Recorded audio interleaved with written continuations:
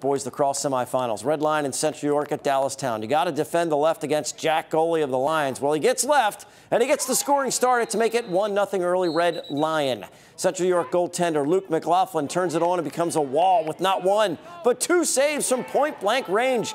He was like that all game. Central York's offense then.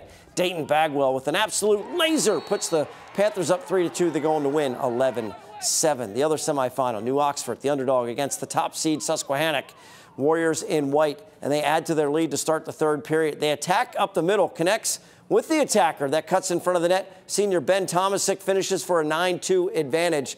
A few minutes later, a fast break. Again, they go to the middle. On the doorstep is junior Tristan Coleman. He scores. Susky cruises to the title game 17-7. A barn burner in the Girls League semis, Southwestern in black, Susquehannock in white. 6 minutes left, tied at 7. Mustangs junior Lexi Plesic in traffic rips it near side for an 8-7 lead. Warriors come right back. Isabella Vogel off the free position. Stick to the face, no matter. Still gets the goal down low. Now tied with just over 2 minutes left. After a Susky stop on D, under 20 seconds left. Addison Router, free position, sneaks it in. That's the game winner. 9-8 Warriors is the final. Router with ice in her veins.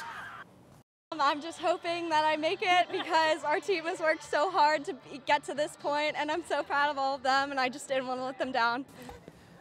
So Router and the Warriors face rival York Catholic in the finals on Friday. Fox 43 News returns after this.